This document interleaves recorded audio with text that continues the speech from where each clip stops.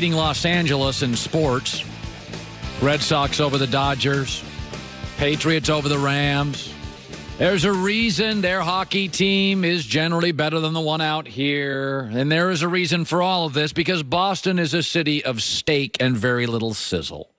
That doesn't mean they didn't have Manny Ramirez. That doesn't mean Jason Tatum doesn't have some cool in his game. But the city of Boston, with crappy weather, windy, is academically driven, analytically driven. They have a little sizzle. They're 95% steak. Los Angeles is, of course, a sizzle town. And they got some steak too, but it tends to lean closer to 50-50 steak and sizzle. Rams were a lot of sizzle. In the Super Bowl, I didn't get a lot of steak. I got a lot of sizzle. I hear that all the time. Kyler Murray announced yesterday he's going to play in the NFL. I would not draft him as a franchise quarterback. I would not, but I do think he's a first-round quarterback. The NFL, the game has changed. There's more college offense in the pros. He has a very nice touch throwing the football, terrifically athletic. There are some red flags, though. Number one, size. Okay, he's tiny. Number two, only played 17 college games. Historically, that doesn't work. And, oh, yeah, there was this interview on the Dan Patrick Show. God, I felt sorry for Dan. The kid knew the question was coming, but would you want this to be the leader of your $3 billion franchise? Here you go. Do we have the Dan Patrick interview? Let's just say he was brutal and didn't answer questions. Are you going to the combine? I don't know.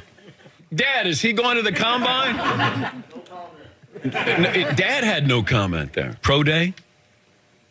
I mean, that's after the combine. Yeah, you're going to do a pro day? Yeah? Yeah. I guess if you would say yeah, I guess, yeah. That's going to be the face of my $3 billion franchise. Knew that interview was coming and those questions were coming. Had to keep turning to Dad. Okay, he's tiny. Hasn't played many games. That ain't great. Okay, he's going to get drafted, and the NFL's changed, but I want to remind everybody of something. I see this with parenting. I see it with business. The NFL's in a very interesting place now, is that people are giving up on their principles for sizzle. Big 12 guys run around. Colin, what about Patrick Mahomes? Patrick Mahomes at Kansas City is 95% steak. Yeah, occasionally he throws without looking. He is a 6'3", 228-pound rocket arm quarterback who is great from the pocket. That is all steak. Who's funny in front of a microphone, who's big and tall, who can run but would prefer to throw from the pocket. Don't tell me Patrick Mahomes is sizzle. Patrick Mahomes is about 5% sizzle. That kid is steak. He is big. He is strong. He's got a rocket arm. He is unbelievable in front of a microphone. I'd give my franchise to Patrick Mahomes any day of the week. That kid's a franchise quarterback. Okay, Kyler Murray's small, only played 17 games, and that interview is embarrassing. That's not on Dan Patrick. That is not on Dan Patrick. He's asking legitimate questions. That's on the kid. That's embarrassing. Okay, and let me just say this.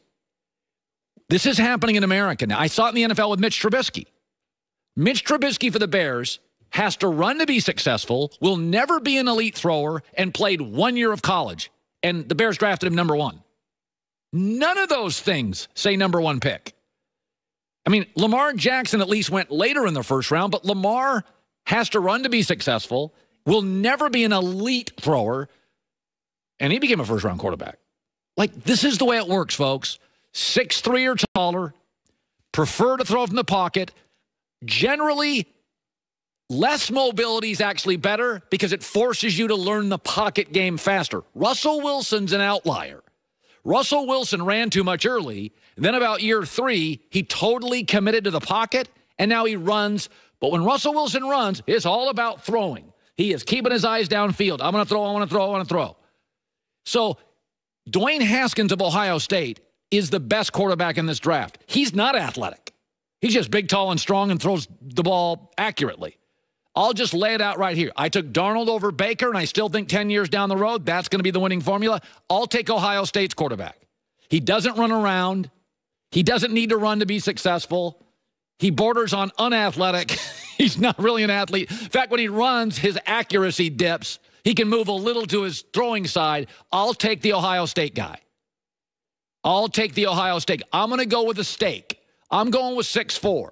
I'm going with rocket arm. I'm going in the pocket. I'm going with a guy that's got no mobility. I'm taking Dwayne Haskins because I'm seeing this now happen all the time in America.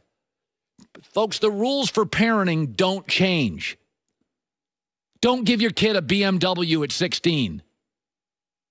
Don't get your daughter enhancements at 16. Don't do that. I don't care what Twitter tells you to do. Love your kid. Go to bed early. Do your homework when you get home from school. Treat others like you like to be treated. Nothing in parenting changes. Be there for your kid, not out partying. Nothing changes with parenting. I don't care about Twitter. Keep them off it most of the time. And nothing changes for quarterbacks. Who's at the Super Bowl? Who runs the current dynasty?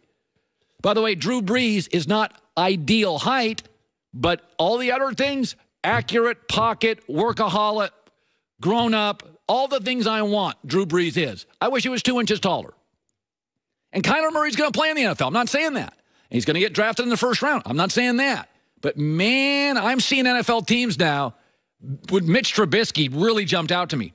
Bail on long-held, understood beliefs. Just because football has changed a little, it hasn't changed a lot.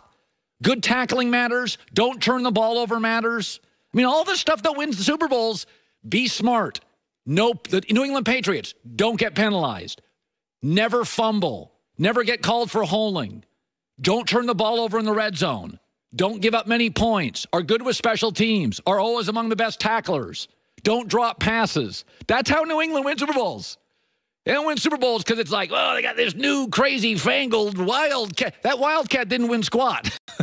All right? And Mitch Trubisky couldn't win a playoff game. And Lamar Jackson was fun. He didn't win a playoff game. He didn't beat that team he was supposed to beat. He played the second time either.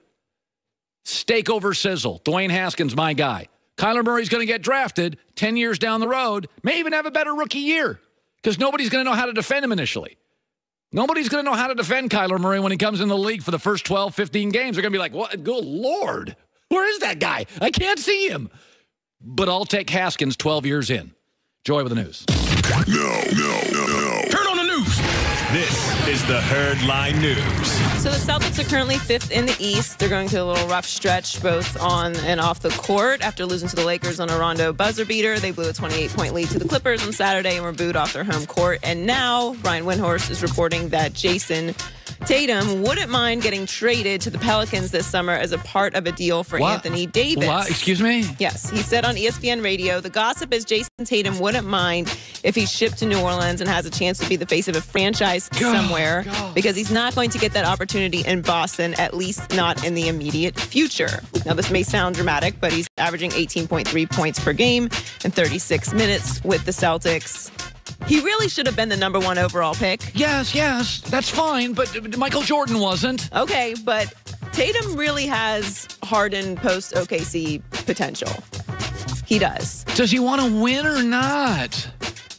Are they going to win in Boston? I mean, Boston is this situation really going to turn out the way that they're planning on it? They've got a lot of guys playing for contracts, a lot of young guys. They have huge chemistry issues. Do you have a good coach and a good GM, and are you well-funded? And do you have history? I think Jason Tatum has the potential to lead a franchise. He's not going to get that opportunity in Boston. Okay, so again, what matters? Do you want to win? Because he'll get paid there, by the way. He'll get paid a lot of money there. That money. I mean, if he can do what Harden's doing, would you consider that to be a success?